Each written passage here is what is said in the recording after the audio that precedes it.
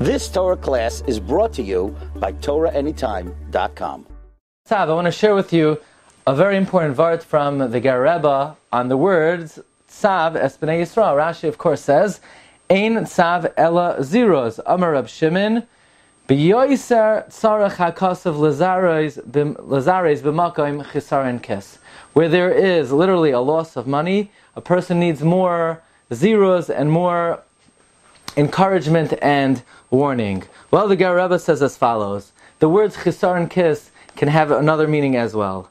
We know all of a person's evarim, they have a kiss, they have a case, they have something that protects them and guards them. So for example, the tongue has the lips closed so that a person does not say something improper. The eyes have the eyelids that close so that a person does not look at something inappropriate. The ears, the Gemara says in Ksubis, that you could take the lobe of the ear and place it inside the ear to protect the ear. But there's only one part of the body that just doesn't have any protection, doesn't have any guarding, has no kiss, and that is a person's machshavos.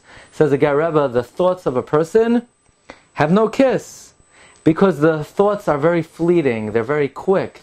Everybody knows they could be in the middle of davening, and then within a few moments, they've traveled all over the world. One thought leads to the next, leads to the next, leads to the next. The mind is constantly racing and running. The thoughts, the machshavos, have no kiss.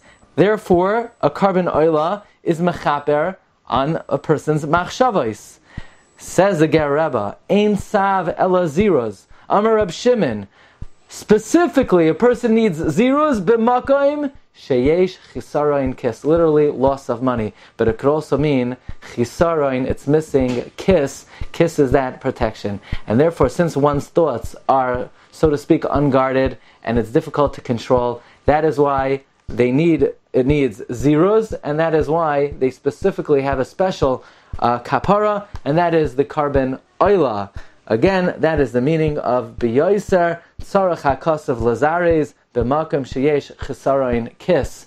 The thoughts of a person are missing that kiss, that wallet, that protection to guard them. Rabbi, have a wonderful day. You've just experienced another Torah class brought to you by TorahAnytime.com.